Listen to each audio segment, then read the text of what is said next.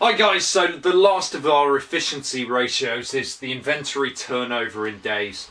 Now this one really helps us to understand how quickly the given business is actually turning over its inventory, its average stock holding. So how quickly are they actually selling through their stock level, and how many days does it take them to actually sell through that stock?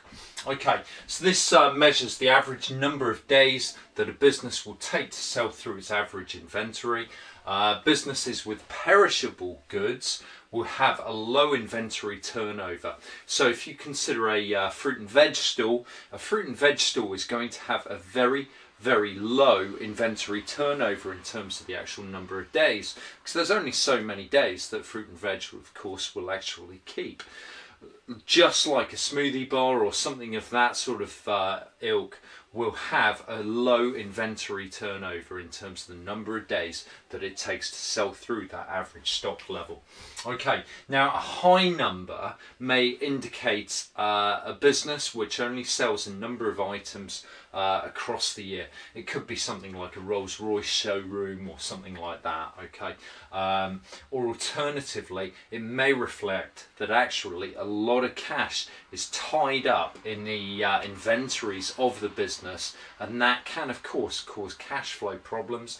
It can affect the liquid capital ratio. Okay, now the actual figures that we get to calculate this inventory turnover, we can see is the average inventory. That average inventory you take from the statement of financial position. Meanwhile, the cost of sales is what you would take from the statement of comprehensive income.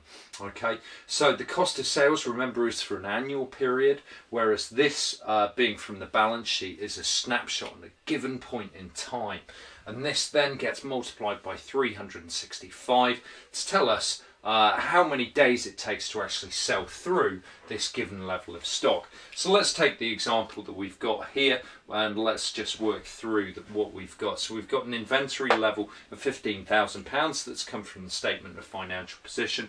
Meanwhile, we've got £90,000 as the annualised cost of sales coming from the statement of comprehensive income.